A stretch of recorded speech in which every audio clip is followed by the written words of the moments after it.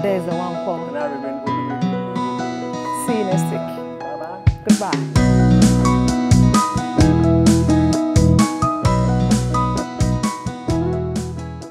Hello viewers, this is the Gender Chat Show, and my name is Olumide Oyinbokure, and with me is... My name is Adeza Wankwo. Welcome to the show. And today we will be talking about a very wonderful topic. Adeze, at what age should a lady get pregnant or keep a pregnancy? A whole lot of ladies are settling for being single mothers this day. We ain't waiting for our knight in shining armor to come propose anymore. With the age of sophistication, being educated, being financially empowered, women are actually choosing to say, you know what, I can't wait for him to propose. I can choose to be a mother. I mean, the issue of single motherhood is becoming the rave of the moment. You wouldn't blame them. If it takes so long for someone whom you've been dating to propose, well, sometimes you just have to think about the fact that women, as you grow older, your biological clock ticks, and your chances of getting pregnant reduces. So your options are actually either you freeze your egg, or you choose to become a single mother, or you just say yes to even the person who, in your own idea, doesn't meet up to your standard of a man you want to settle down with. What does the society say about this? Do they frown at it, or should they be empathic about the woman involved? Do they show, in our part of the world, single mothers are, I think they are having it hard. But for those of them who don't care, they just act like they don't exist.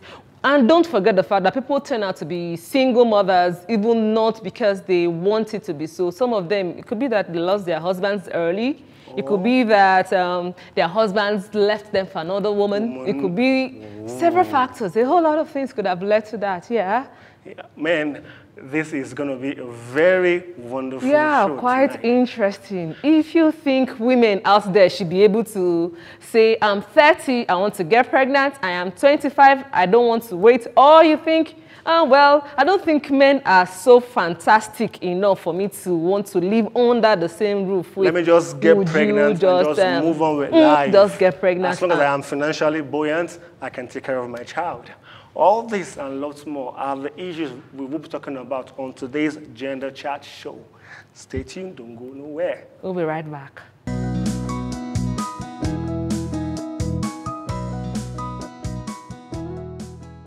Welcome back, viewers. This is still the Gender Chat Show, and I'm still Olumide Oyinbokure, and our wonderful guest is Mrs. Inena, who is a fashion designer. And together, we'll be talking about at what time or age should a lady or a girl keep pregnancy.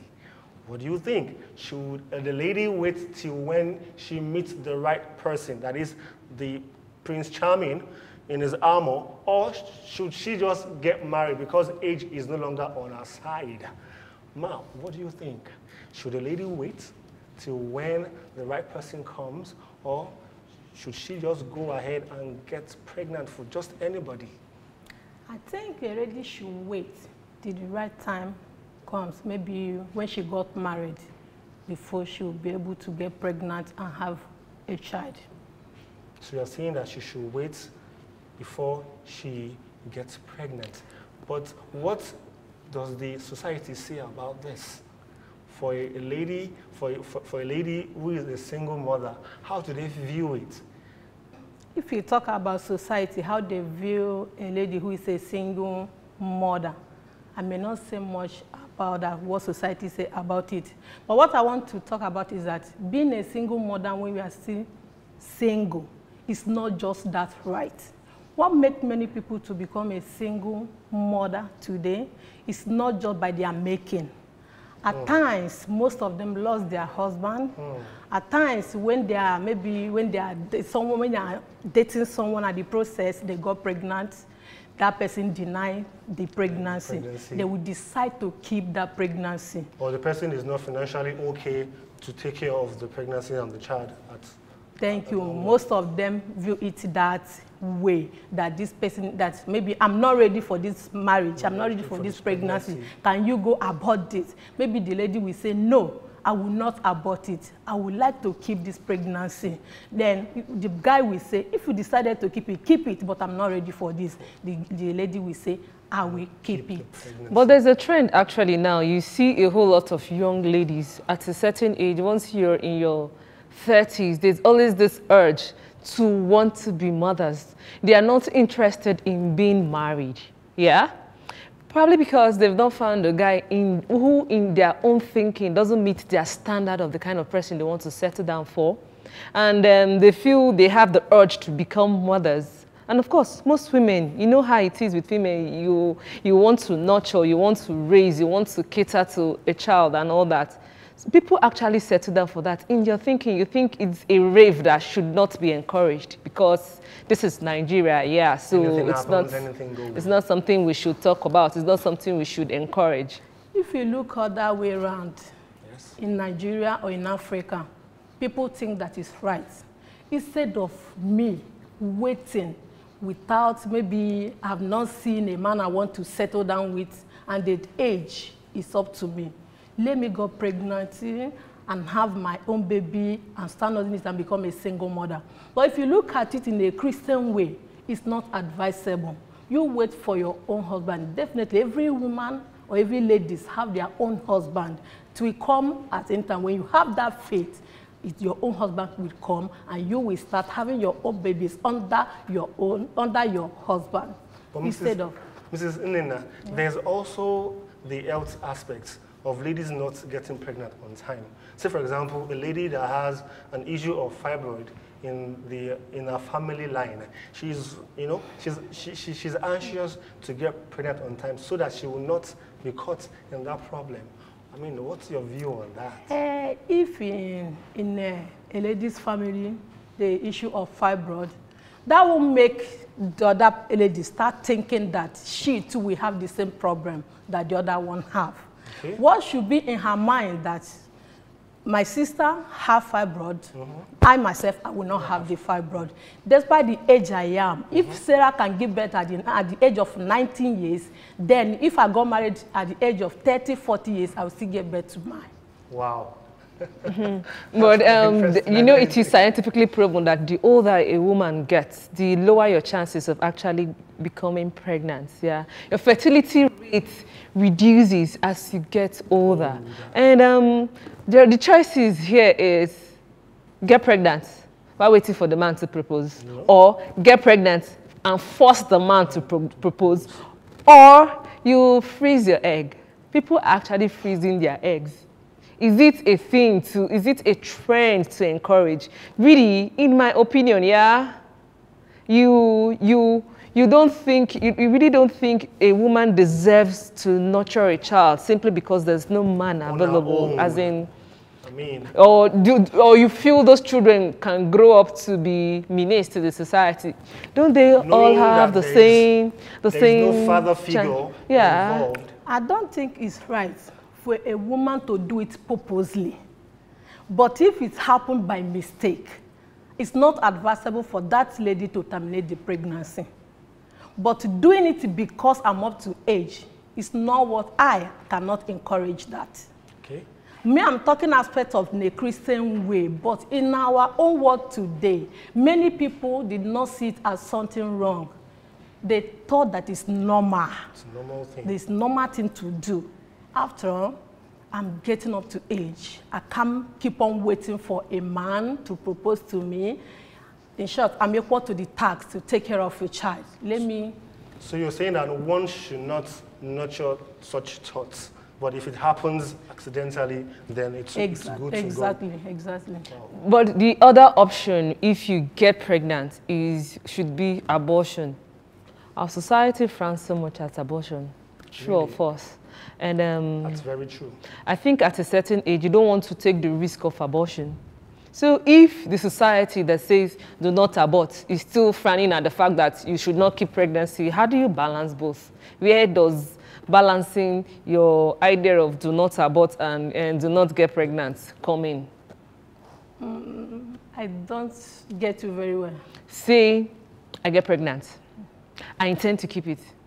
But because the society says, frowns at hey, single single motherhood. parents, oh, you're not married, oh, and you go all about it, a pregnancy, or with your child as a single mother.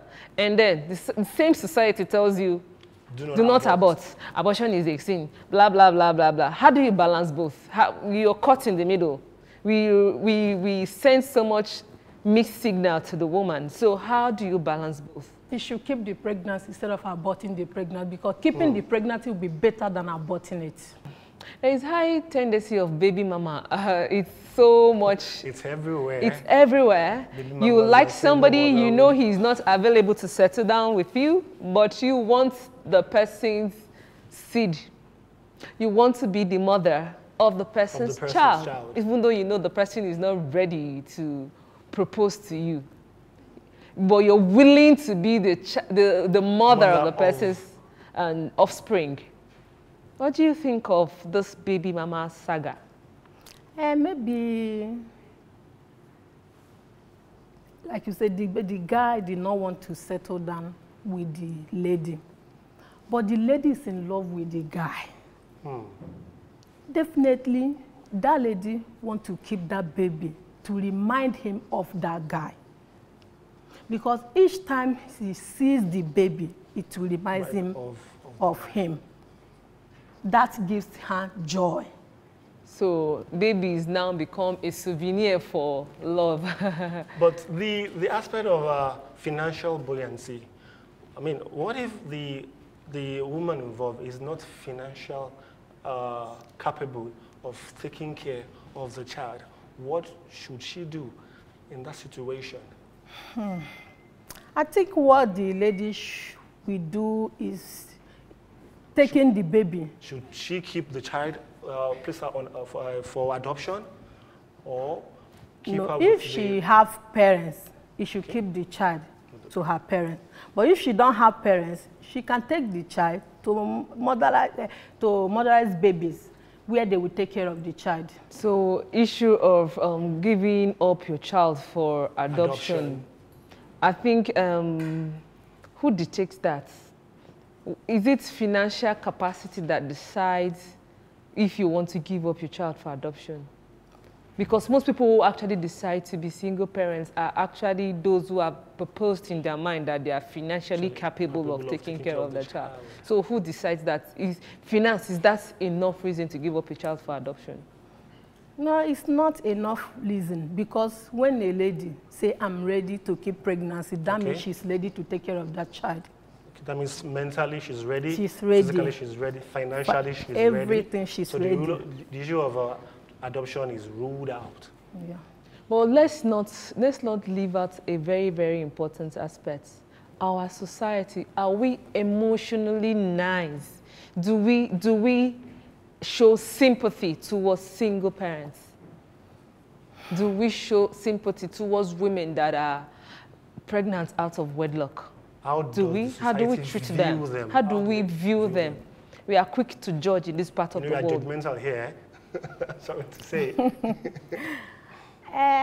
Should they show love, or despite that they have pregnancy out of marriage, that one will not make us to treat them bad. We should still show them love that we show others. Okay. Let's quickly go on a short break. We'll be right back. Please don't go away. It's still the Gender Chat Show.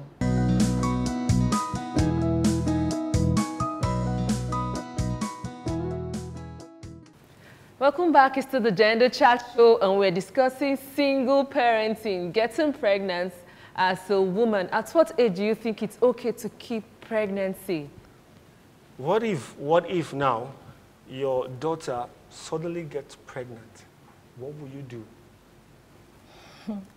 If my daughter suddenly gets pregnant, I will not throw her away, because she's my daughter. I will bring her in with the pregnancy. But before my daughter gets pregnancy, you should have in mind she's ready to take care of that pregnancy. Because it's what I say, train a child in a way it should grow up with. When it grow up, it will not depart from it. Sure. And we should make our children our friends, not only our children, but let them also be our friends. So that the kind of life they live, you will know as a parent. The things they do, they will be free to tell you some things. Even that the things that happen in the school, the things that happen when they are coming back, when you give them that chance, they will be free to tell you everything. And as a parent, what we have is to advise them, because we are in there before them. So we need to advise them, tell them the precautions of all those things. Look at how far you will go, it will result to pregnancy. Better yet, stay away from sex before marriage. Tell me, what's the difference between a child raised by a single mother and a child raised by both parents? I say no different. It's a child raised by two parents or and one raised by single parents. I've seen no difference at all. It depends how that single parents bring up that child. That is when the child grows, people will say it's because it's a single parent that raised up the child. But when a child, like when you as a mother or a father, if you live a good life, you can use your life to talk to your child. When you want to talk to him or her, you say, when you want to talk to her, you say, use me as an example. When I was growing up, this is the way I lived my life. Then please, can you just imitate me in living that kind of life? But when you live a bad life, you will not be that bold to tell your child, imitate me. Because people, your child will ask questions. Yes. Maybe, Mom, what kind of life do you live when you are growing up? You will be able to tell your child, I started having sex at the age of 20 years. I started having sex after marriage or something like that. So I don't see any difference at all. But people in the world today see it that is different, but it's not. At times you find out that when a single mother raises a child, it comes out perfectly. It comes out with a good behavior. You're surprised. Is it the child that's raised up with a single parent or something like that? So I don't see anything different at all. With bullying issues. Because you go to school and your friends, you're not there. Yeah. And a child comes home crying and telling you, people say all sorts. How do you help that child with their self-esteem? But definitely, every child has a father. Definitely. That is what you will let that child to know. You have a father. You tell the child the reason why you decided to raise him, the reason why you decided to raise her up as a single mother. Yeah. Don't hide anything from her. This is the situation that warrants me to keep you. Maybe the pregnancy come out of mistake. They asked me to abort it. I said no. Because the man is not ready for the pregnancy. I decided to keep you. That child will be happy to hear that, because you did not terminate him or her there. You keep her. Because you don't know what that child will become tomorrow. Choices. Choices. Let's get to the streets and find out what viewers on the street think about this issue. Don't go anywhere, we'll be right back.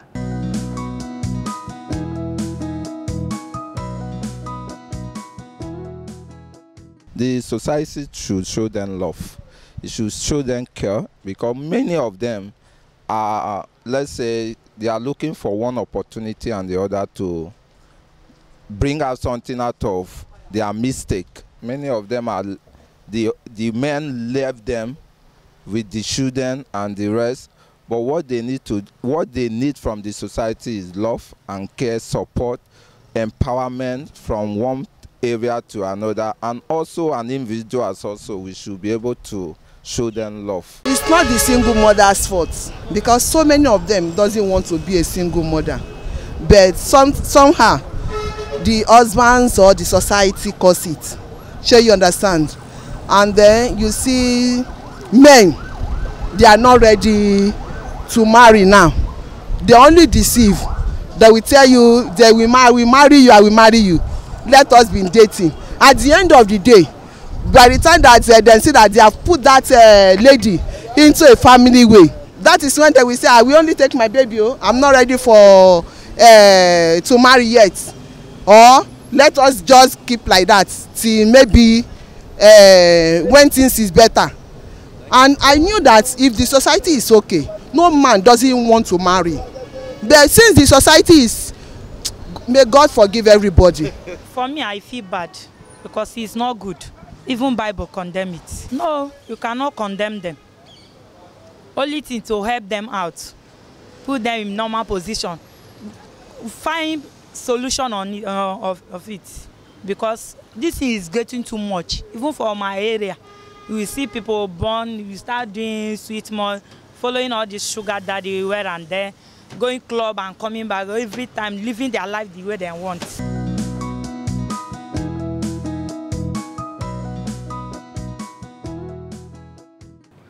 Welcome back, viewers. That is what the street thinks about single mom keeping their child or getting pregnant. Adaeze, what do you think about this? It's a question of choice. People should be able to decide what works for them. I think women, we really do not have the chance or the choice like the guys. For men, for whatever age you choose to be sterile, fertile, or whatever, it works for you people. But for ladies, it's hard. It's really, really hard for you to decide if you want to keep your pregnancy and all that. And our society is not being friendly when it comes to treating single mothers. We are so hostile to them. I think we should learn to respect them, treat them with empathy, show them love. Children raised by single parent, like she said, they are not in any way different from those raised by both parents. They turn out fantastic, actually. Maybe because they know they have the lesser privilege, they don't have the privilege of having a father. They get more focused. They get extra love. Their mother likes to double up for the love that is not available. Or I feel that once the child is well taken care of, then they're good to go. What matters most is raising the child in a good way. Well, you know, this is Nigeria. We are very spiritual and religious people. I respect that a lot too, but I think things are changing. The people don't settle down early these days because of economic situation. You know, yeah, a whole lot of guys want to make their billions before strength and buoyancy. And a woman who feels I'm educated, I'm financially empowered, and you consider your age, you might think, well, I might as well just get pregnant, nurture a child. People base marriage on having children. Exactly. And once you're in your 40s, it's harder. Yeah. Once you're in your 50s, it's harder. So I just think things are changing. Things we usually frown upon are actually changing. And she did a fantastic job. Yeah, she was actually wonderful. I enjoyed that on set. Yeah. All right, viewers, this is a wrap for today. Join us same time, same station for this wonderful show, the Gender Chat Show. Our Facebook handle is /Gender Chat Show, and our Twitter handle is Gender Chat Show. See you next week. Bye.